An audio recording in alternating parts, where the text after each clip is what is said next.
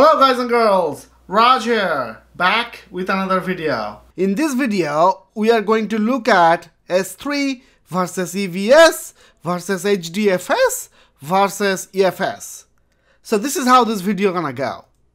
We are gonna start in the beginning where we are going to explore what is object, block, file and DFS. Then we are gonna go over the good old comparison chart where we go over the features and use cases for each one of these. Then we are going to discuss architectures and use cases with our pen and paper architect. And finally, I'm going to share the tips on how to answer this comparison kind of questions in an interview. Okay, so we have a lot in our plate. Let's get started. Let's start with object. So what is an object? You can think of object as literally any file, like your text file, image file, music, movie file, etc. And what is object storage? Object storage is a computer data storage architecture that manages data as objects, such as S3. It's also known as simple storage service. It's storage through web service interface, like you don't need to attach a server to grab the stuff. S3 is 12.5 years old at this point, so I assume most of you folks know how to put stuff in S3 and get it out using AWS console. So that's the web service interface, and also it's highly scalable, available, and durable. Now let's say you are writing a book on zombies, right? And you stored that whole book, zombies.txt, which is our object, in the S3 bucket. Now let's say you want to update that book. So you updated the book and now you want to save the updated book in the S3 bucket. See, the thing with object storage is the whole object needs to be replaced, right? So you change the book and you have to just re-upload the whole zombies.txt, and the zombies.txt gets uploaded into S3 bucket. So for large objects, it is time consuming. It is also slower because think of it.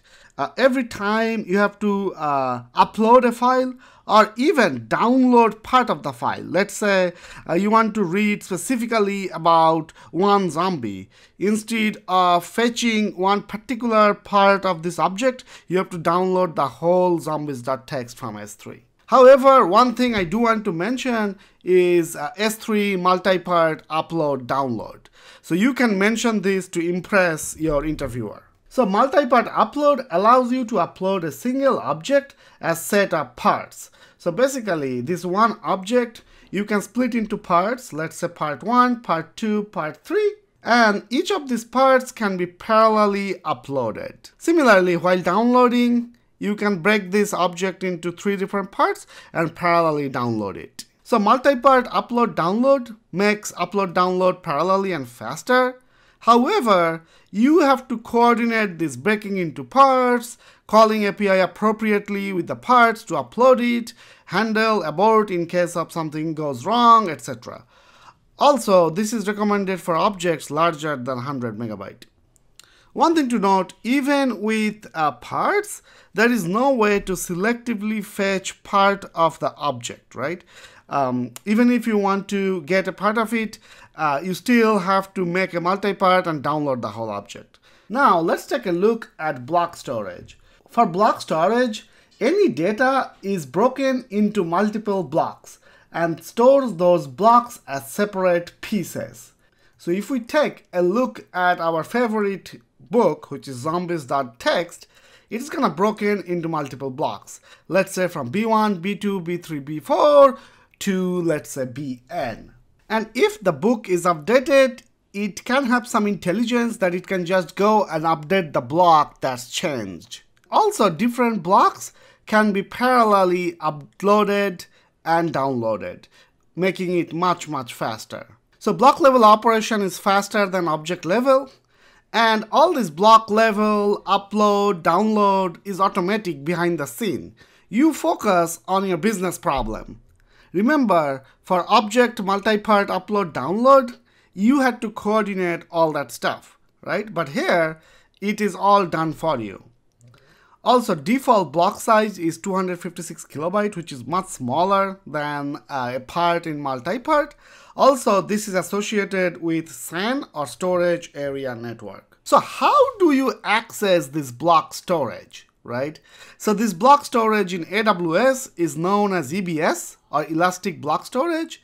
You can think of that as like your hard disks for your computer. So to access your hard disk, you have to attach your hard disk to your processor or server or CPU. Similarly, to access the EBS in AWS, you have to attach it to an Amazon EC2 or Elastic Compute Cloud. So block storage is very fast. However, it could be very expensive. And let's say our favorite book is stored into multiple blocks, and let's say this block B3 gets corrupted or goes bad, right, in your hard disk. So basically, this whole book is corrupted now. You cannot grab that block anymore. So how do you store lots of data cheaper and in a durable fashion? So distributed file system solves that problem. So instead of saving into 256 kilobyte chunks of blocks, it saves it into a larger block. Let's say B1, B2 to B6. And for each of these blocks, it replicates and saves it into multiple places. So let's say this block B2 will be saved in cheap or commodity hardware 1, commodity hardware 2, and commodity hardware 3. And even if one of the hardware fails, it can still retrieve the block from the other places. So a couple of points about DFS. So the file blocks distributed over commodity hardware, that's why the name distributed file system came into place. And then the system automatically replicates. So one thing to note, in this case, each block is being replicated 3 times. That's also known as replication factor. So by default, it is 3, but you can change it. So this block size is way larger than EBS. Each block by default is 128 megabyte, and it is suited for big file. Remember, smallest size that can be updated is block, right? So let's say you update 1 megabyte. It still has to go and update that 128 megabyte block, which leads us into HDFS or Hadoop distributed file system. It is highly scalable and fault tolerant, and it supports parallel reading and processing using MapReduce. You can query the data using a technology called Hive, and it is utilized in AWS services such as AWS Athena to query S3, Amazon EMR or Elastic MapReduce, etc. So going back to our EBS or Elastic Block Storage, to process, remember we had to attach a EC2. But one EBS can be attached to only one EC2.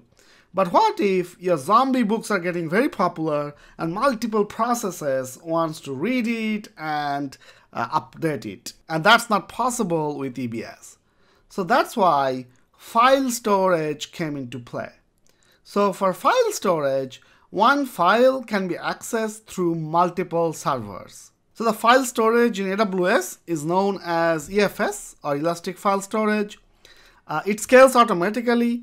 So let's say all these servers are putting new files into this EFS, it will automatically expand, and if the number of files reduce, it will automatically goes down in size.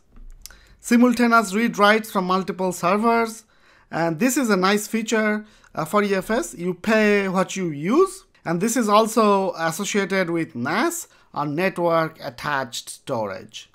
So in this video, I'm not going to go deep on SAN versus NAS, but if you guys want me to make another video on that, let me know and I can create another lecture on that. So now that we understand what is object, block, distributed file system, and file system, let's take a look at the good old comparison chart. Okay, I'm not going to go through each one of these because I was editing the video, and if I go through each one of these, the video is over 20 minutes long.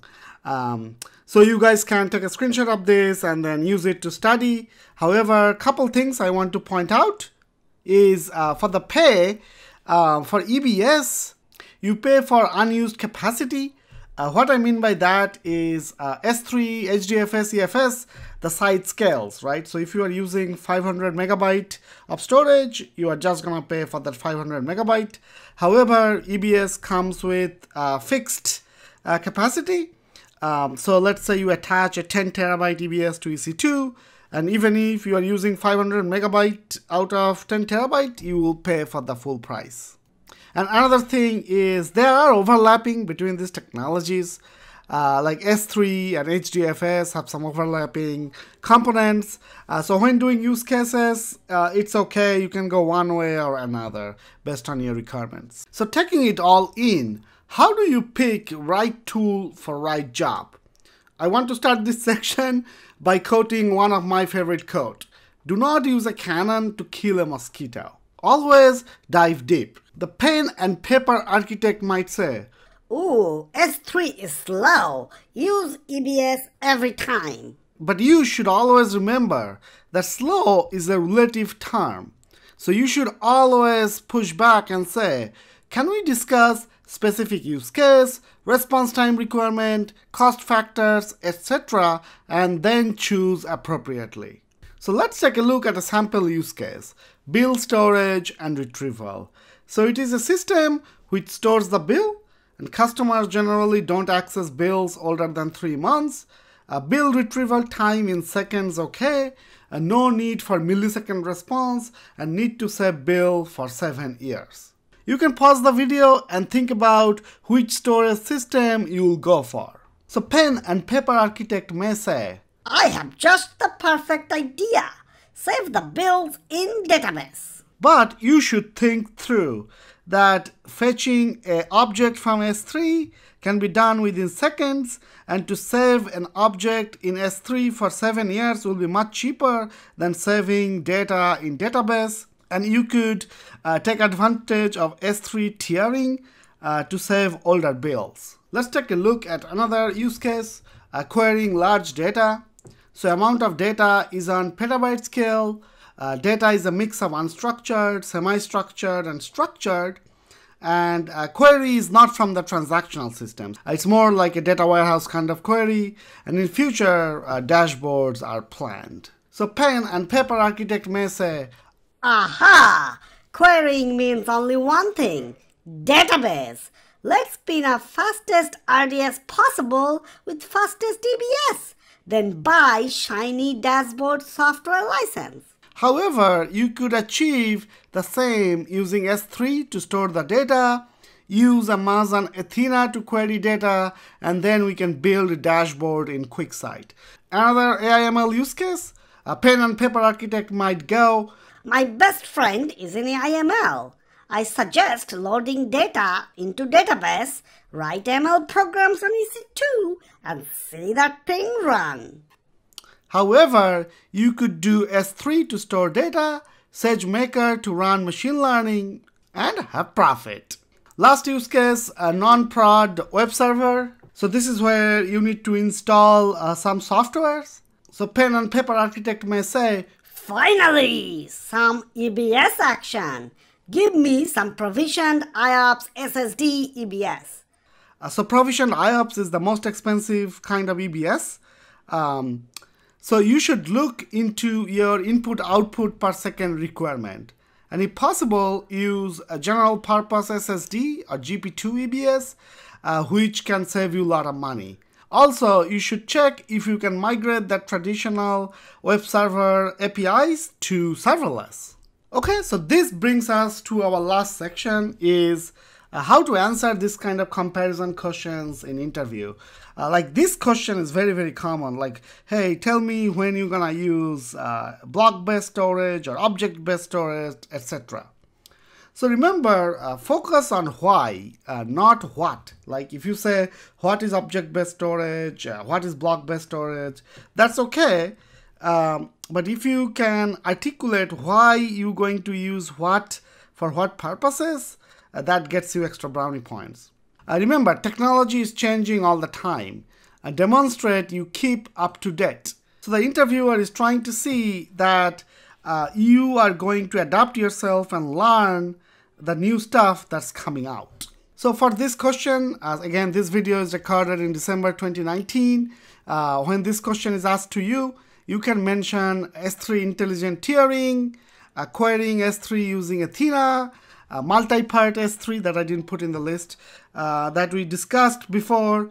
Note that EFS can be mounted to on-prem servers, data in S3 can be compressed, etc. So this shows that you keep up with the latest announcements. And don't be afraid to ask dive deep questions to the interviewer for use case discussion. Okay guys and girls, that is the video. I know this is a little bit of a longer video. However, I wanted to do this comparison and finally got time to sit down and record the video. If you like this video, please like and subscribe. You guys have a happy holiday and Merry Christmas. I'll see you guys later. Bye.